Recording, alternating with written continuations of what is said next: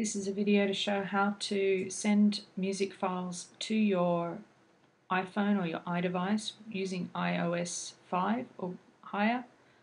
You do not have to be syncing your iDevice with the computer.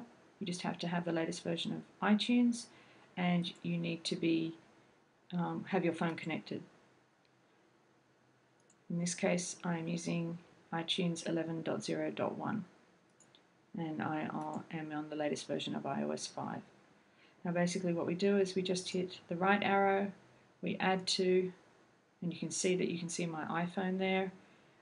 If your device is plugged in, you should be able to see it under here. And you just click the device and then it should transfer. You should see that happening here. And with each of these, just add to the iPhone and you'll see that transferring up in this window here. And that's all there is to it.